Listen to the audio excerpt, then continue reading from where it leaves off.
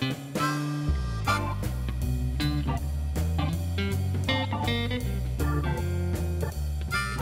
this video, we will get the truth about television cooking programs. They are everywhere.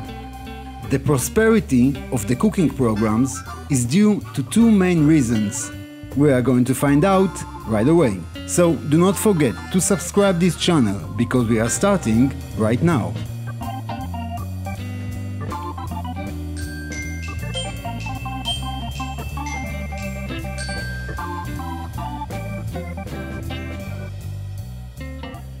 The truth about television cooking shows. It is rare to sit down in front of the TV, zapping, and not practice cooking.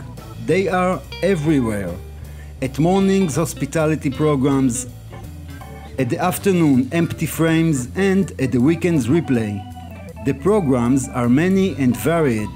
Barbecue Outdoors, mashed potatoes foam at the Tour d'Argent in Paris. Fish on the beach in Greece, holiday dinner on East Side Manhattan. The prosperity of the cooking programs is due to two main reasons. The first is the production price. Cooking shows do not need a complex script, debriefing, actors, costumes, or alternating sets. Enough one set, some groceries, oven, cookware, and stove, all provided by the sponsor. The main ingredient is a photogenic and charismatic chef who knows talking great while he is cooking. The second reason is related to cultural media status, because the cooking shows are about daily and practical activities, and they are not a reality.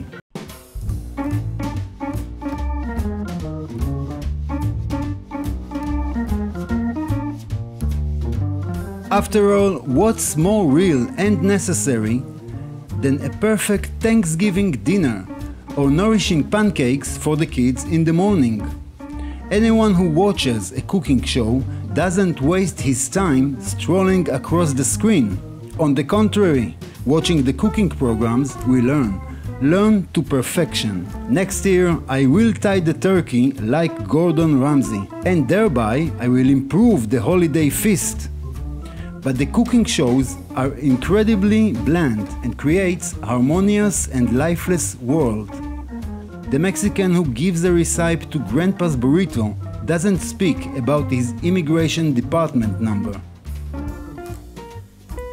And the turkey doesn't mention the way it went from the coop through the refrigerator truck and the clinging plastic. The cooking show is entertainment that is in the image of serious action.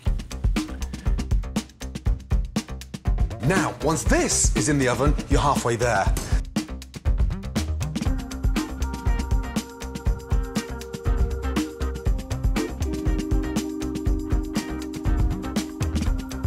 The dishes in the cooking shows always comes out fantastic because they belong to a fantasy life. The TV chef's job is not to cook, but to make food a fantasy. The portions served to viewers must mainly go into the pot when they look great and get out of it when they look amazing. The pie looks fairy tale. The chicken is tanned and has crisp and sizzling blisters, and the desserts comes out like the Palace of Versailles. You will not find sand or worms on the screen, you won't smell a garlic burnt, and you won't see a black sooty pan.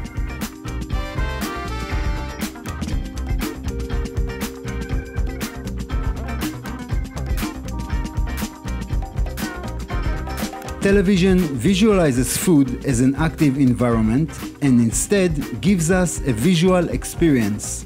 The stew turns from food to picture. The plates vary for accessories. The sauce suits the napkin and the bottle of wine placed next to it. The viewers swallow all this production, and that is why the participation of guests and tasters is so important. The guests of the food tasting show recite admiration and express their astonishment, and demonstrate pleasure voices and contentment. Their passionate behavior and the enjoyment of the products is a theatrical substitute, is the salt and pepper of the meal. It is a confirmation of reality as a completion of the viewing experience.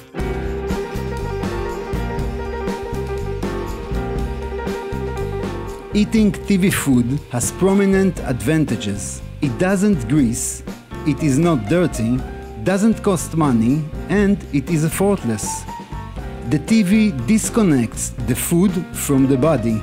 The complex operations of chopping, frying, tasting, and chewing, hand-to-eye coordination, work, hustle, difficulty and failure, frustration and success in cooking disappears.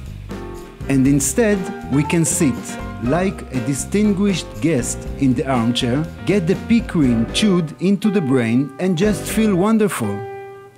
The TV meal is missing the chores that accompany the gaining of food. Wandering the marketplace or actually the supermarket parking lot. At this meal, we do not carry baskets, do not throw plastic packages, do not wash dishes. We never wait in the cooking shows. The 2-hour potatoes are supposed to be soft and steamy. The artichoke to be filled with mutton is already peeled and ready for work. The beef bourguignon cauldron enters the oven and comes out ready after about 4 minutes. Television cooking is shrinking time, making food fast. The secret law of TV cooking programs is that viewers do not cook. Viewers of those programs eat snacks, microwave meals, sandwiches, because television cooking programs not only reduce cooking time, but also rob it. We eat chicken bites in ketchup and learn to feel cannelloni, bite pastrami sandwich and mayonnaise, and watch the takeout of roast chicken, forest mushrooms and winter roots. Eat biscuits and watch homemade ice cream on tarte tatin in Provence. We eat and watch TV and not the plate in front of us, and dream how on the weekend or on the summer vacation we will eat for real like in the movies. Messages and advertisement for food products are embedded throughout the program. The purpose of the cooking show is to get viewers not to cook. They are asked to buy snacks, to order pizza on the phone, and to purchase a microwave heated meal. It is a culinary suppression mechanism that links processed food to real food, between reality and fantasy.